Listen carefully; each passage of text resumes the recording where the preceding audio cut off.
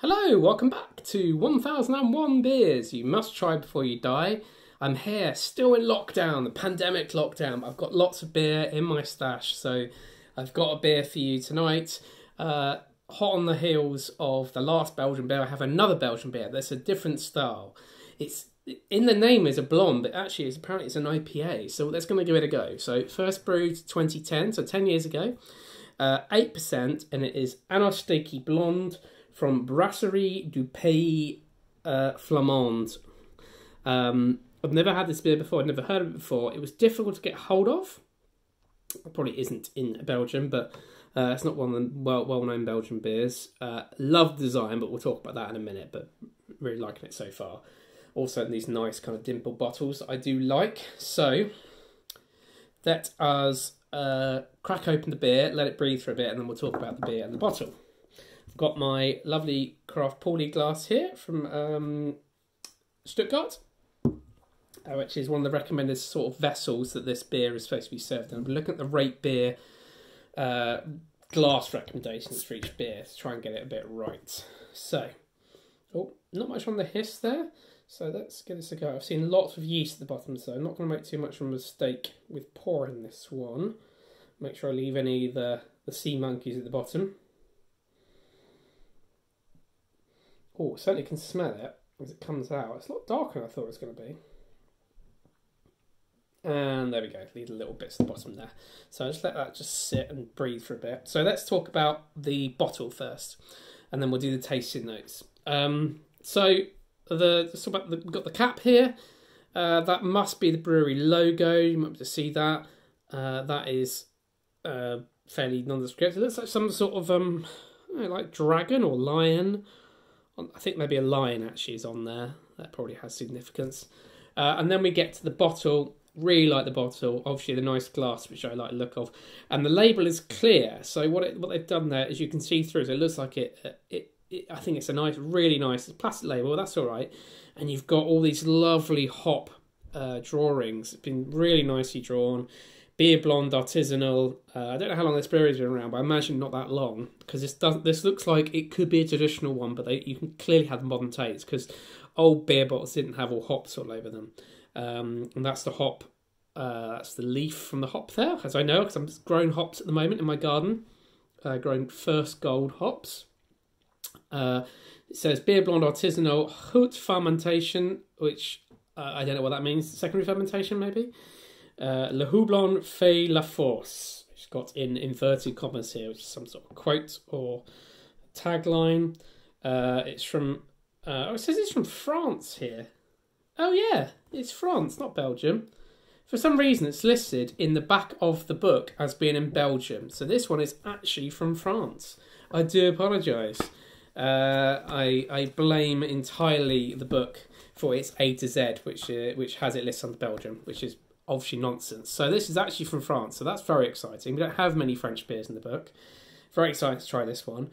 Bleringham in France, apparently.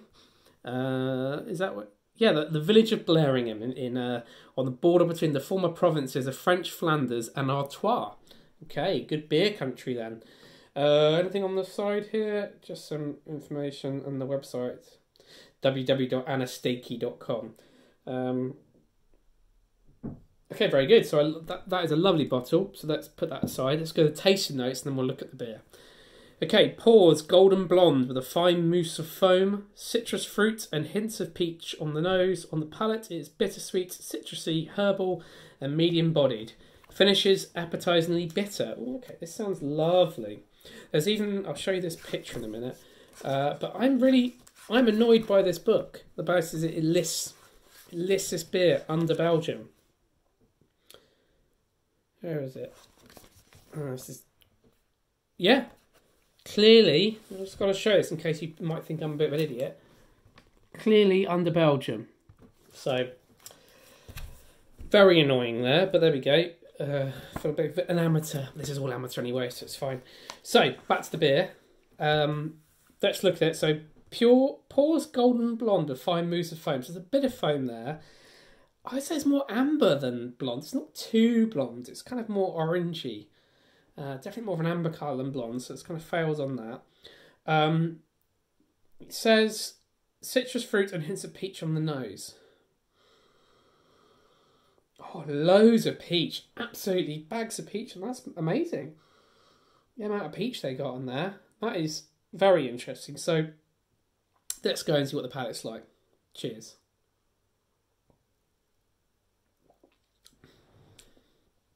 Ooh, it's got a good strength to it. Even though it's brewed in the IPA style, which I'll talk about in a minute, it tastes far more like a blonde beer. That's very interesting. It's basically what they appear to have done here is a blonde beer with a bit of hops in it. But it's not hiding its percentage at all. It does taste every bit of its 8%. It is nice. It's a bit sweet for my liking. But you know what? It's all right. It's all right. Well, we'll see. Right, I'll let that just move me around for a bit. It's got quite the aftertaste. It says bitter aftertaste. I'm not really getting bitterness. I'm just getting a bit of sweetness, actually. So, what we got here? It says the brewery started up in 2006. So it's been going for a bit of time, but not too long. I see. So they set themselves up in a former distillery where the beer had been used to make a potent spirit that probably went down well with the farmers. It says here, Beer de Garde country, where the northern French have always celebrated beer. However, the Brassine range of beers, such as Triple and Blanche, suggests that Belgian influences are also strong. Hop growing area around Poperinge is only a 40-minute drive away in Belgium. So it says here, Anosteké Blonde is a different kettle of hops, being the brewery's take on the IPA style.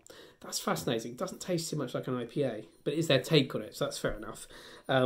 First brewed in 2010, it was inspired by the success of the Brassine Printemps beer, a seasonal beer with a lot more hops than usual. Such was a positive response that they tried another beer, also to cover the specialty beer market. It's been a total success. Anosteké, by the way, is Flemish dialect for "to the next one," a sentiment this beer heartily endorses. Well, I think I'll be enjoying my next beer more than this one. It's okay. I quite like it. It's not really... It's a bit too sweet for me. Let me have another sip.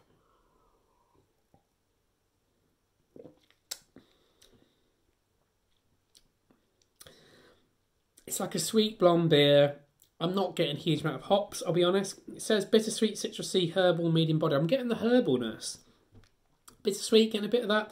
No citrus. I'm not getting any citrus at all. Medium bodied, yes, I'd say that's true. I'm not getting much bitterness. It's sweet rather than bitter. I prefer a slightly bitter beer. It's okay. Now, there's also a picture here from the brewery of them sampling the beer and doing some sort of demonstration. The beer looks a lot more white than it, a lot more golden than it does in here. So if you see that one there, that's golden. This is the actual beer. Bit quite different, I would say. Very interesting. Maybe it's not travelled well. Who knows? The caption says manufactured beers included Anosteké Blonde, checked by staff at Brasserie de Pays Flamands. Now I don't know whether it's been checked by staff because they've also got. I reckon they're doing some sort of brewery tour because they've got a big pot of malts there, which is usually what the brewers get out on a brewery tour to allow the punters to sample a bit, which I always very much enjoy eating the bits of malt, especially the dark malts. They're lovely.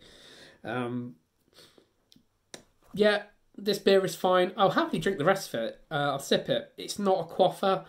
It is quite boozy. It's quite sweet. It's not very hoppy. Wouldn't get it again, I don't think. But, you know, not bad. An interesting taste. So I'll leave this one and I'll say like, comment, subscribe, and I'll see you for another beer review very, very soon.